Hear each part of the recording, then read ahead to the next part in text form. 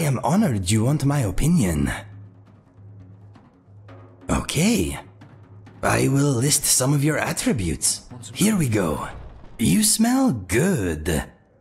You are very rich. You have a big howling hairy beast within you.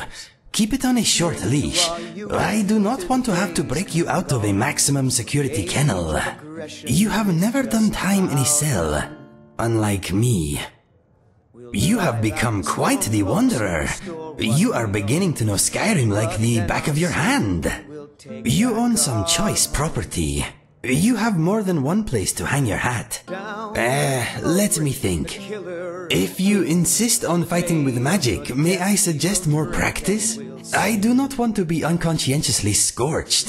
The state of your mind may be up for debate, but your body is healthy.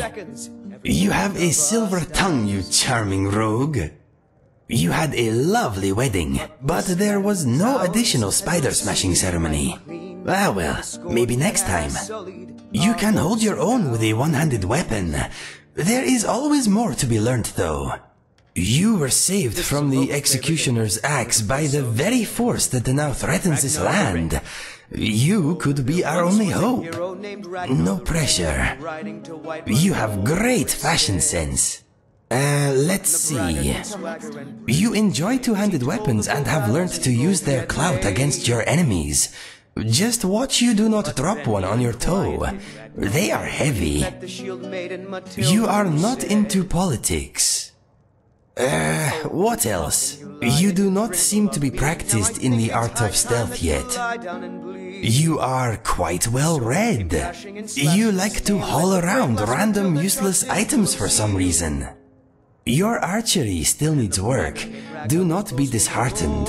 I am an oddity. Not everyone can be deadly with a bow and good looking. Now, how do I conclude?